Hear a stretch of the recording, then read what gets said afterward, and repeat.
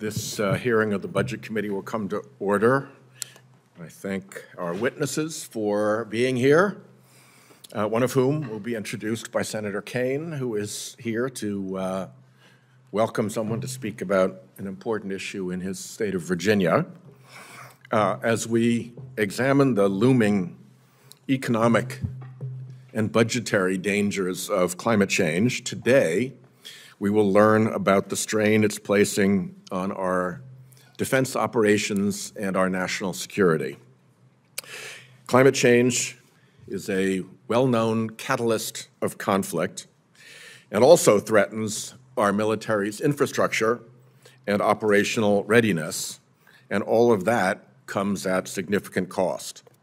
According to a recent Bloomberg analysis, rising tides and powerful storms, turbocharged by climate change, are poised to hobble federal facilities worth at least $387 billion in coming decades, disrupting everything from veterans' medical care to military operations and space exploration. The vast majority of these costs are related directly to military infrastructure. For over a decade, the Government Accountability Office has identified climate change as a high-risk area for the Department of Defense and has highlighted billions of dollars in annual damage to our military installations. For instance, in a congressional hearing this month, the Air Force testified that rebuilding U.S. facilities in Guam damaged by Typhoon Mawar will cost $10 billion alone. That's twice what the Department of Defense spent rebuilding Tyndall and Offutt Air Force bases in Florida and Nebraska, both also devastated by climate change-related weather events. Around the world, nearly half of America's military installations are facing threats from rising sea levels and increased flooding, with serious damage becoming increasingly frequent. Naval Station Norfolk, the world's largest naval base, is particularly vulnerable. In Hampton Roads, persistent flooding, even on bright sunny days, disrupts operations and requires extensive and costly adaptation efforts. A former base commander estimated that Norfolk's useful life as a naval base could end in as little as 20 years, and he said that in 2015, so do the math. In Rhode Island, our Air National Guard 143rd Airlift Wing operates out of a high-risk coastal flood area, threatening its ability to deploy to protect life, property, and safety. Much of the neighboring electric boat submarine manufacturing facility, producing Columbia-class submarines, the Pentagon's top acquisition priority, also sits in the high-risk coastal flood area, vulnerable to storm surge and extreme weather. Across Narragansett Bay, the United States Naval War College and Naval Station Newport share causeways which I've seen cut off by increasingly heavy rainstorms, New England's climate telltale.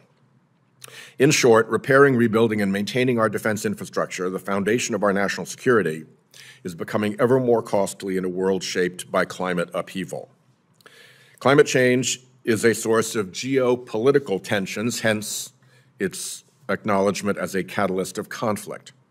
Around the world, climate change is destabilizing entire regions, stoking conflicts over increasingly scarce resources, driving impoverishment and migration, and creating new tensions in geopolitically sensitive areas. In the Arctic, melting ice has opened new sea routes, creating new security threats from Russia and China that require increased U.S. military and Coast Guard presence. Far away in low-lying Bangladesh, sea level rise and extreme weather could cause mass migration, perhaps 13 million people, toward and into India. On the other end of India, in Kashmir, tensions between a nuclear-armed India and a nuclear-armed Pakistan will worsen as Himalayan glaciers disappear and disputes intensify over water resources and border management. It is widely accepted that climate-driven drought contributed to the ongoing conflict in Syria, fueling regional political instability. In Guatemala, Honduras, and El Salvador, disrupted agriculture and worsened food and water insecurity has brought climate destabilization to our own borders. In the coming decades, climate change could drive climate migration of up to 200 million people worldwide, all making the world more dangerous. In that more dangerous world, military operations will be made more difficult and dangerous, as soldiers, sailors, airmen, and Marines have to work in unprecedented conditions, often testing the limits of human physical endurance. Already, air operations are affected by midday surface heat on airbase runways. As many national security experts have recognized, climate change is causing environmental damage that affects global stability, our national safety, and our long-term fiscal health. And all that comes home to roost in America's budget. If you don't believe me, just read the Pentagon's and intelligence community's own reports. And on the subject of believing reports, let me close by asking unanimous consent that certain reports be put into the record that confirm concerns that have been raised here in the Budget Committee and earlier hearings with regard to insurance cost inflation and contagion of the insurance crisis beyond Florida, a May 14, 2024 New York Times article. With respect to coastal flooding risk, an April 29, 2024 Washington Post article.